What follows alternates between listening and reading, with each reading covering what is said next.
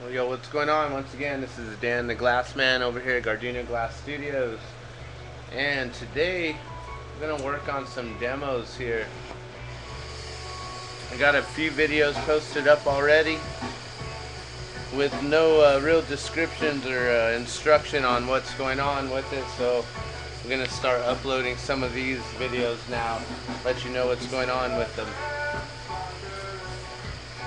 So basically we're going to start out with making some mushroom pendants that are made with a 12mm rod and some color stringers that have been pulled. And then I'll show you how to do a double color pendants as well. And you probably want to shorten your rod a little bit, but I'm just going to go on ahead and work this like this here. And we're listening to Reviva, who's a local band here in Albuquerque, New Mexico. So check them out as we work on this.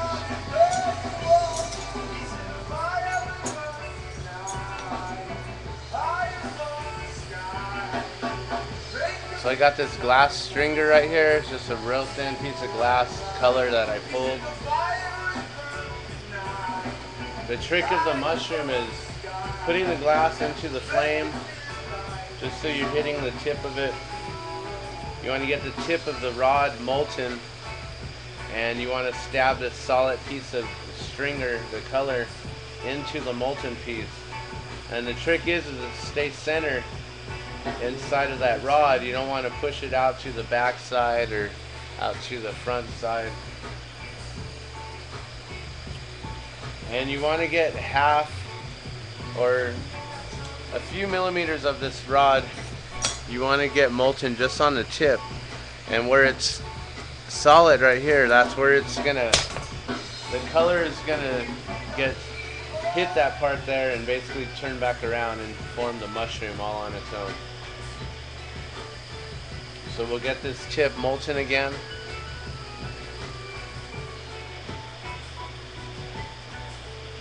And then you want to get this stringer and go directly into the center, stab in. As soon as it hits that solid part, it turns back around on itself and it forms a mushroom right inside right there.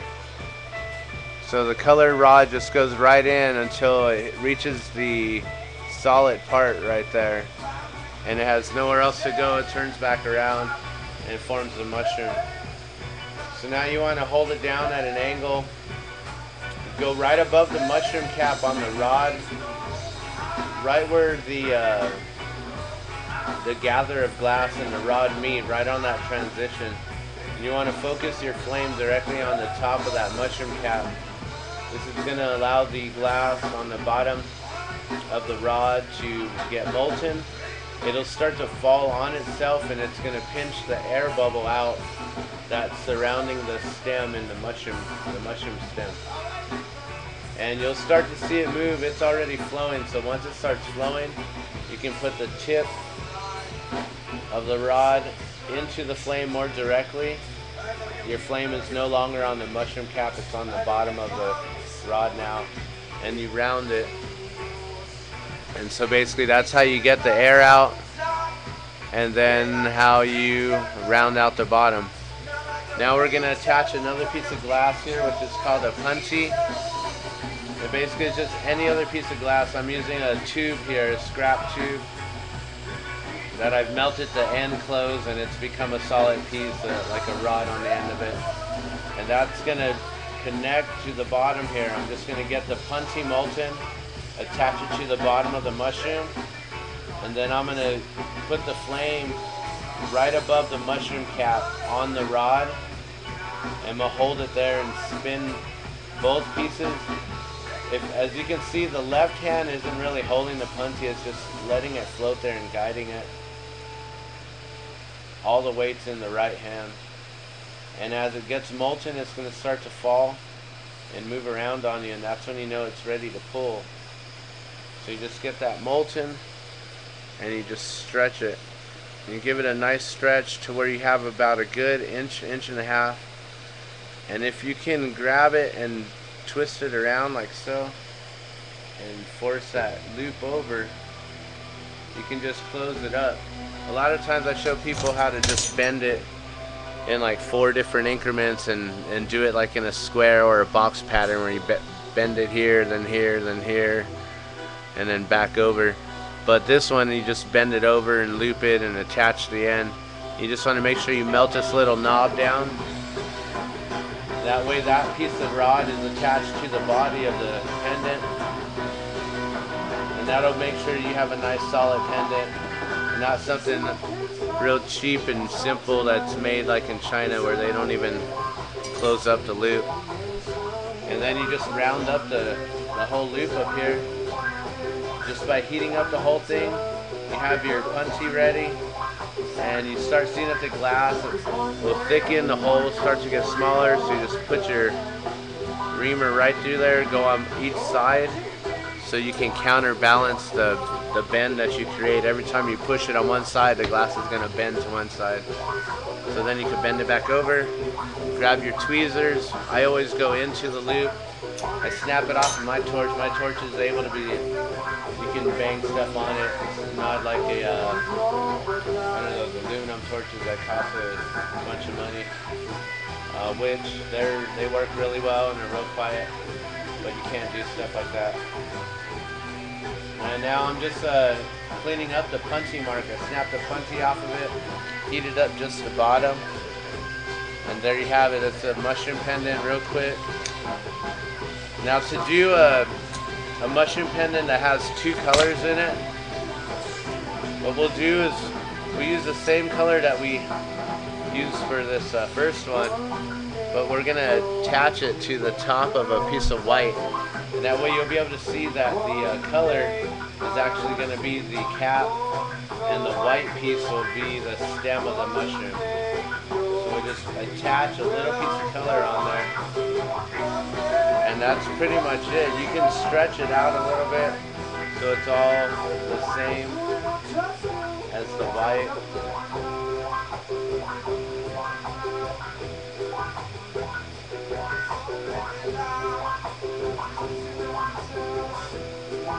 And basically you just attach a little piece of color to the tip of another piece of color rod. And then we'll just stab that inside of it. And it'll be a white stem with a blue mushroom cap. So we'll do the same thing. We'll heat up the tip of this. And let's see if this will help you here.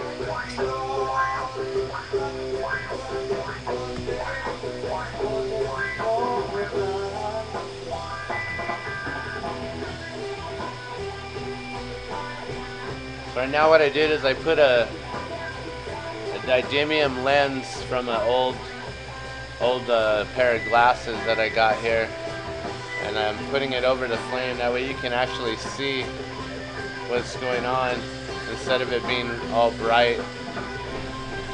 So for the next video I'll end up figuring out how to attach that on there.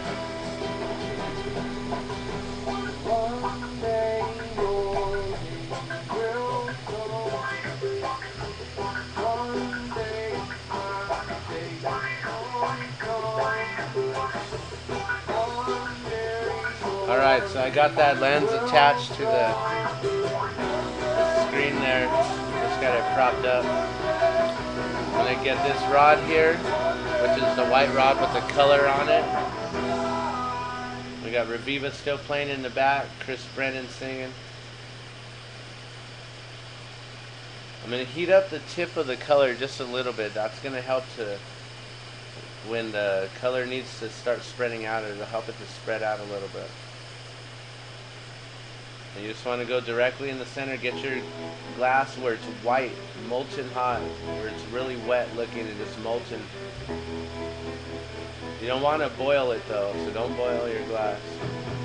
And once it's molten, then you just go right into the center, dab directly in the center, and just force that glass into itself.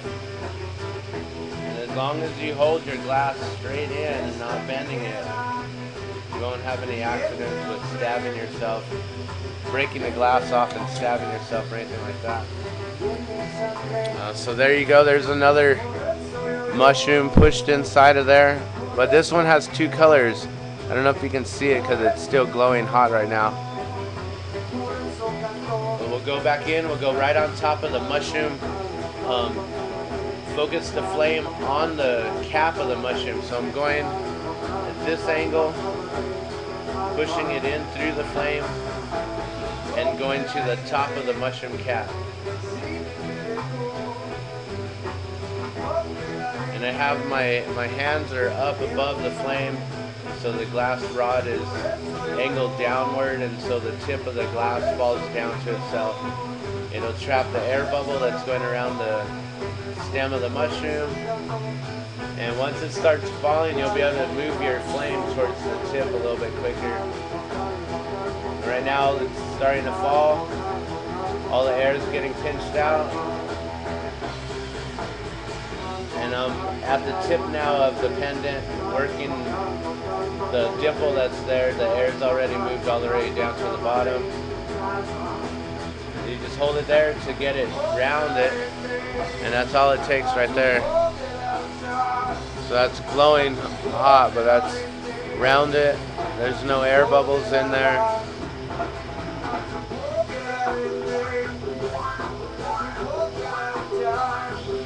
And then while it's still hot, this is what the best time that you can attach your punty. The trick with the punty is you get your punty molten. This is already warm enough. So you get your punty white hot, you attach it to the very bottom, and as soon as you attach it, you start spinning both hands and give it a little tug. The exact same way you would tug a piece of string or rope and get rid of the slack. You just pull it a little bit tight. Don't want to pull it too hard because you don't want to pull the punty off of it. It's attached that way where you have the punty hot or molten and the bead isn't, so it can break off and snap off so you can clean it off later. And because it can snap off, it can easily fall off while you're working it. So once you get the punty on there, you go back right above the mushroom cap on the rod, heat it up, you get it molten, and then you just stretch it. And as soon as you stretch it, you bend it towards the front or towards one way, bend it all the way around, and then bring that last little piece into the flame and just bend it right into the body, and you attach those in just real quick, just like that. So then you have this little piece of glass right here that you want to melt off. Sorry if I was real loud right there, I got real close to the mic. And I always melt that down and I smash it with the reamer. You just like touch it on the side real quick. Gotta make sure that it adheres to the side of the body of the pendant. And then you just make sure that's all melted in. Start heating up the whole entire loop. It all starts to thicken, the hole starts to get small. Don't let it close on you. And make your hole just big enough to where you can fit a piece of cord in there. Unless you're doing a custom order and they want you to have a bigger loop for a bigger chain or something like that. And then you just snap it right off the punty. It basically just breaks right there at the seal if you do the punty right. If you heat the body of the pendant and the punty, it'll leave chips of glass on the end or take a chunk out of the bottom there. And then you just clean where the punty mark is. All I do is I usually just go to the bottom edge of the flame and the top edge of the flame, so I can just heat it up on both sides, spinning each time, just spinning my hand with the wrist, turning it around, and there you have it. That one's still glowing. That one is the double. Still got Reviva playing in the back. My band Element 37 plays with them often. This one here, this is the first one that I did, and it's just a blue color. Let me see if I can get a better better lighting for you here.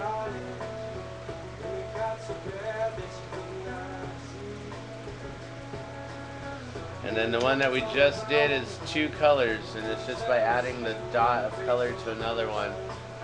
And as you can see, there's a white stem and a blue ring going around the cap. If you use different color combinations, you can make them look pretty real. And there you have it. How to make a glass mushroom in about five minutes or so. This is Dan the Glass Man.